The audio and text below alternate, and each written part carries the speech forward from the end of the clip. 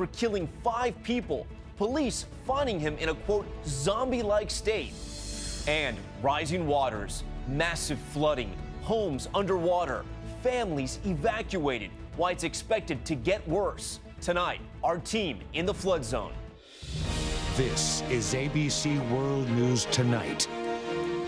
And good evening. Thanks for joining us on this Sunday. I'm Tom Yamas. We begin with the heavyweight showdown about 24 hours from now. Final touches in place for the first one-on-one battle debate between Hillary Clinton and Donald Trump.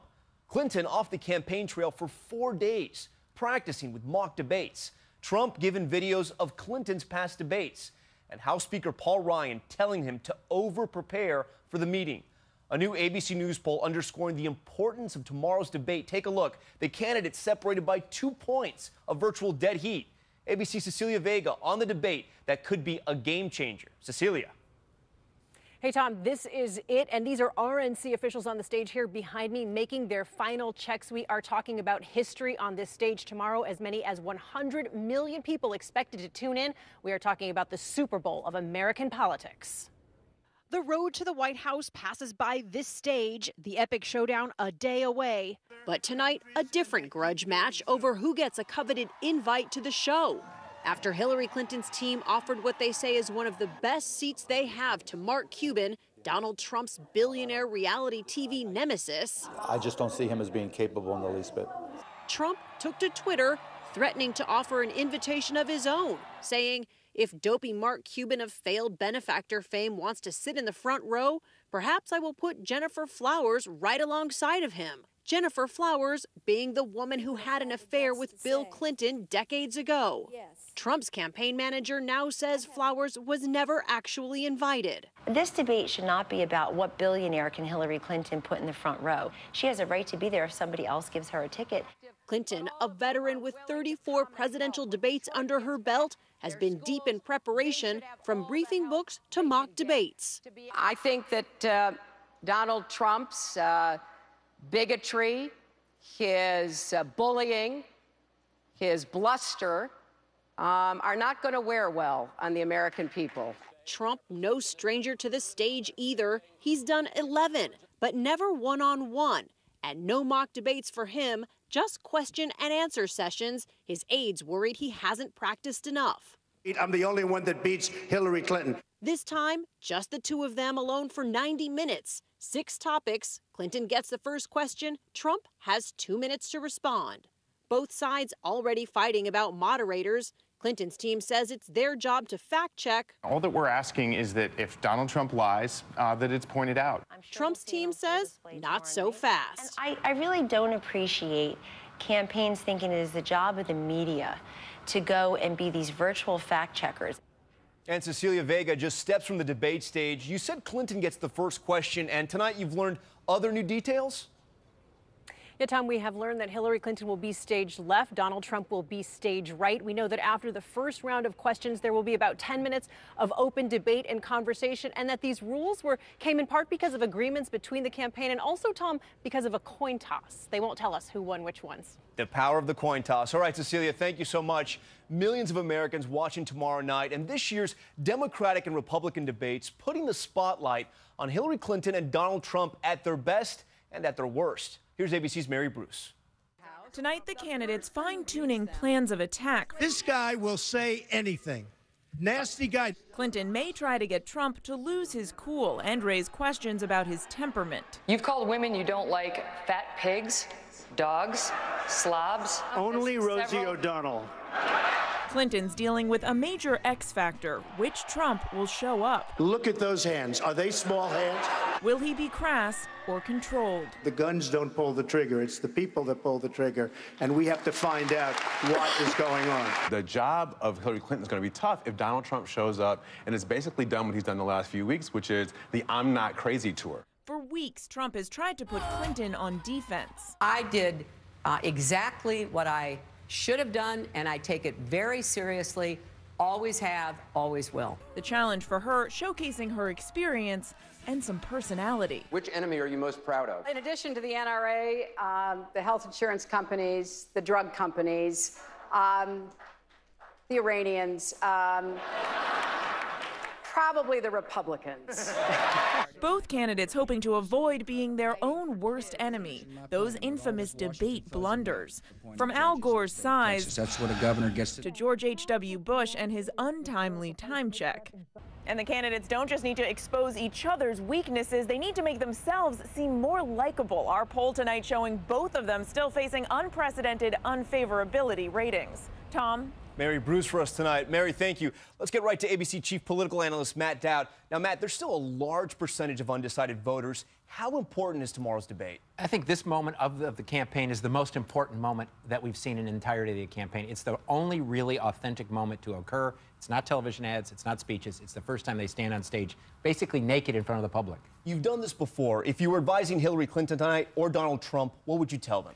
Hillary Clinton, I think they need to switch positions, actually. I think Hillary Clinton needs to show more heart. Needs to show more head and less heart and connect at a visceral level. And for Donald Trump, he needs to connect more at a rational level and show more head. I think he needs to get in more in detail and more substance. So, in effect, switching positions that they've had over the course of the campaign. No doubt it will be an exciting night. All right, Matt, thanks so much. Thanks, Tom. ABC News will have complete coverage of the presidential debate. George will be joined by Martha Raddatz, David Muir, John Carl, and myself, along with Cecilia Vega, Byron Pitts, and, of course, Matt Dowd, plus Cokie Roberts. That's tomorrow at 9 p.m. Eastern, right here on ABC.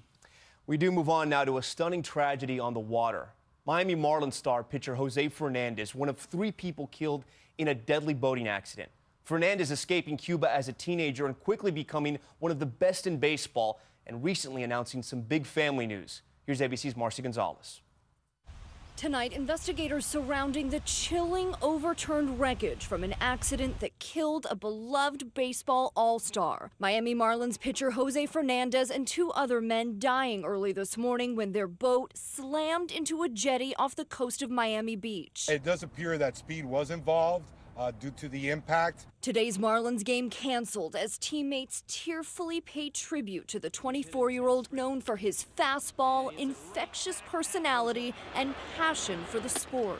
When you watch kids play Little League, that's the joy that Jose played with. That joy radiating through his pride at becoming an American. Jailed in Cuba as a teenager for trying to defect, Fernandez finally made it to the U.S. on his 4th attempt. He sacrificed his life to leave in an oppressed country. His grandmother traveling from Cuba in 2013, emotionally surprising him just before he was named Rookie of the Year. And Fernandez was starting a family of his own, posting this picture on Instagram just 5 days ago of his pregnant girlfriend. It's a tremendous loss, and my heart goes out to his family. And investigators say they don't believe drugs or alcohol were factors in the crash, adding Fernandez and the other 2 victims were not wearing life vests. Tom? An incredibly sad accident. Okay, Marcy, thank you. New developments tonight in the deadly police shooting in Charlotte, North Carolina. Police under intense pressure, releasing 2 pieces of video showing the moment officers shot and killed Keith Lamont Scott. And protesters demanding all police video should be made public, and the city bracing for a 6th night of demonstrations. ABC's Eva Pilgrim back in Charlotte for us tonight. Tonight, the much-requested police video finally released, leaving many questions. That new police video showing Keith Lamont Scott getting out of his SUV, walking backwards, slowly, hands at his side. Experts honing in on whether his left hand was holding an object. His arms stay down. Then, 4 shots. You cannot determine whether this is a justified shoot only based on the video that's been released. In the body cam footage, officers run to Scott with their guns drawn. Gripping his hand. You hear the officers talking about a gun, but you can't see it. This still image from that police video shows one of Scott's pants legs lifted. Well, when you look at it initially, it looks like some sort of leather device. You might logically conclude that it is some sort of ankle holster. Family members say the father of 7 was just sitting in his SUV waiting to pick up his son from school. Officers were in the neighborhood to arrest someone else when authorities say they saw Scott with the marijuana and gun and made the decision to approach him. It does not make sense to us how it was possible that this incident resulted in the loss of life. In video recorded by his wife, released by the family earlier, his wife there witnessed the shooting, clearly in anguish. And he better live. He better live, because he didn't do nothing to them. Tonight, protesters outside of the Panthers game calling for more video to be released. We want the whole video, an undoctored video. Police say they will release the rest of the video when this investigation is complete. Tom? Eva Pilgrim. Eva, thank you. To the west now, and new details tonight about the suspect behind bars accused of that deadly mall shooting in Washington State. The 20-year-old spotted by police walking down the street, and police say he was in a zombie-like state. ABC's Neil Karlinski on how police tracked him down. Tonight, at alleged shooter Arjun Chetan's house, we found his stepfather outside and in no mood to talk. So if you want to contact me. Overnight, alert police recognized and arrested the 20-year-old Chetan, simply walking down the street near his home, about 40 minutes from the scene of the shootings. A remarkably peaceful end to a horrific murder spree. He said nothing.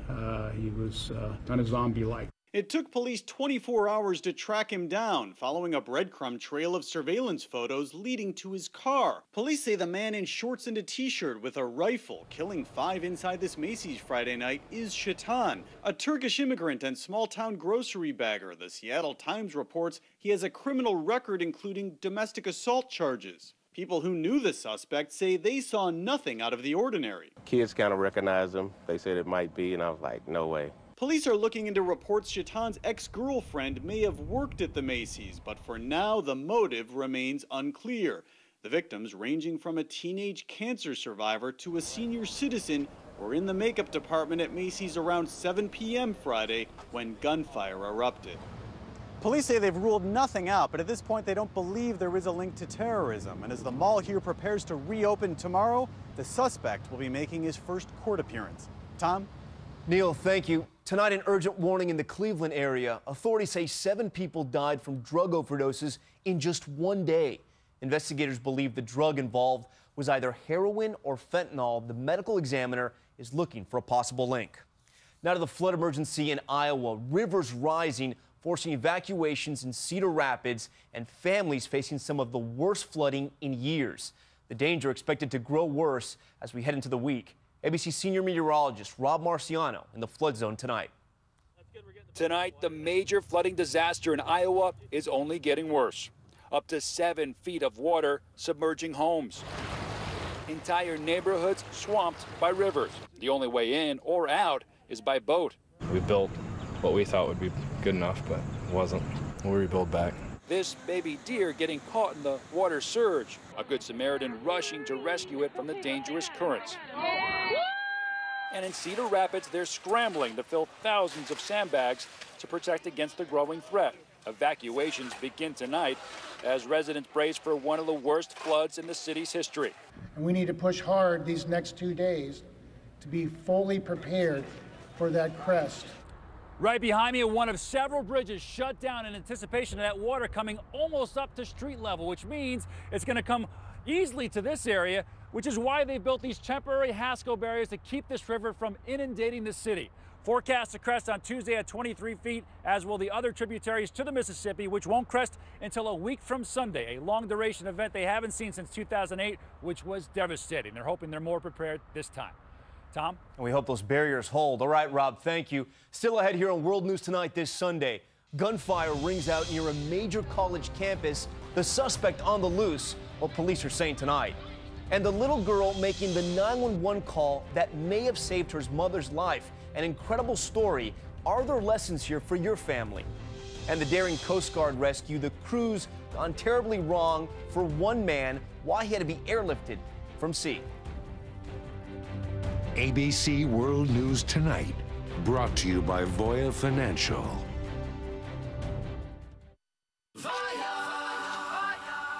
Hey, Jesse. Who are you? I'm Vern, the Orange Money Retirement Rabbit from Wjla. Vern from Wjla? Yep, Vern from Wjla. Why are you orange? That's a little weird. Really? That's the weird part in the scenario? Look, Orange Money represents the money you put away for retirement. Save a little here and there, and over time, your money could multiply. See? Oh, okay. So, why are you orange? Funny.